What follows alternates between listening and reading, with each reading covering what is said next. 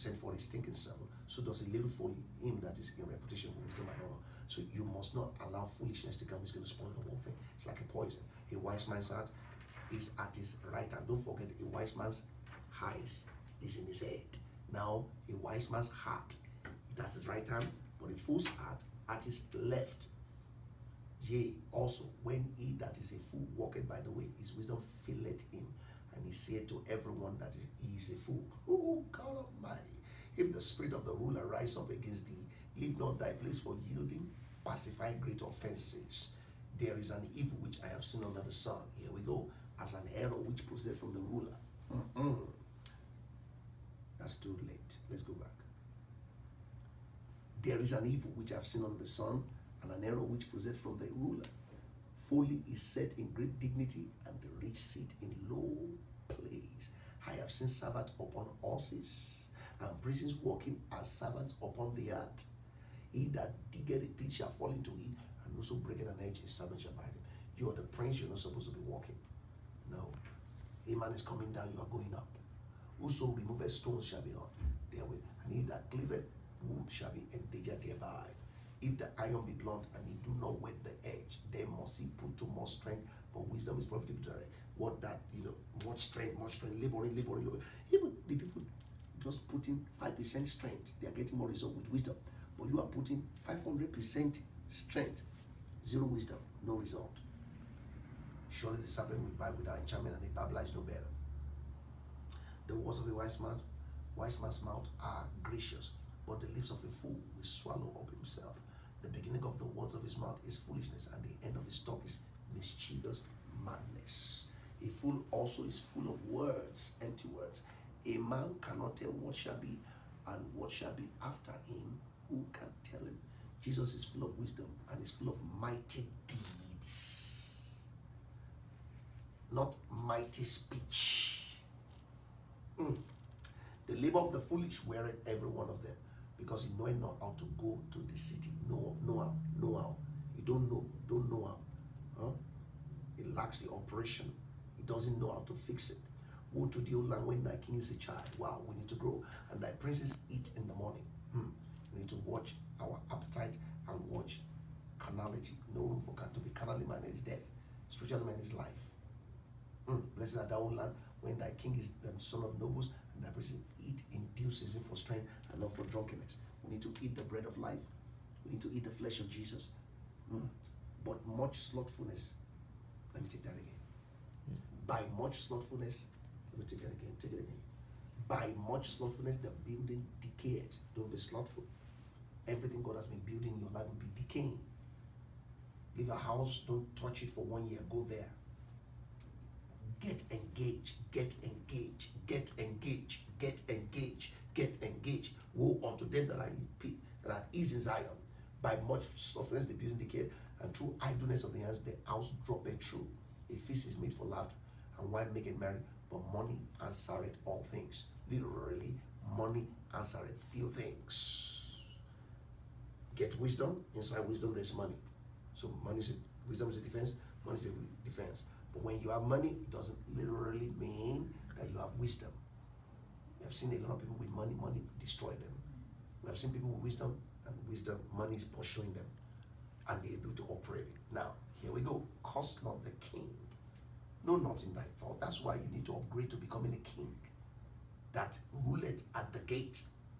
And cost not the rich in thy bedchamber, for a bird, the eagle, the dove of the air shall carry the voice.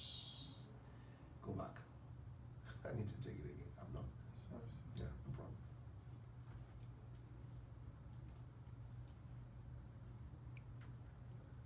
Cost not the king, no, not in. Let me take it again.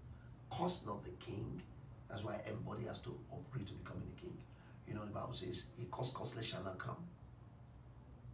And he has carried away our curse. So anyone that curses you now, not even in their thoughts. He said, curse not the king, no, not in thy thoughts. And curse not the rich in thy bedchamber. For a bird, the eagle, the dove, the Holy Ghost, a bird of the air shall carry the voice, and that which hath wings shall tell the matter. Of course, you know what the king is going to do when your curse is told. Don't curse Israel. You can't curse whom God has blessed. Don't curse the seed of Abraham.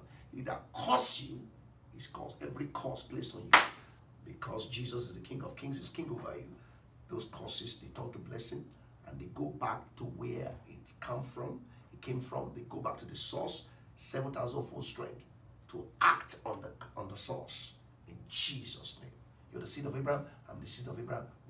We cannot be cursed. He that cursed us is cursed. He that blessed us is blessed. This curse is causeless because Jesus carried our curse on the cross of Calvary. What a mighty God we serve. Why can't you turn your life over to Jesus today and renounce the curse? There's a curse in your family. There's a curse in your marriage. There's a curse over your finances. I don't know where the curse came from. Maybe somebody stole money to raise you up. Maybe somebody contaminated your destiny. I don't know how it did. But when you surrender your life to Jesus Christ, the curse will be curseless.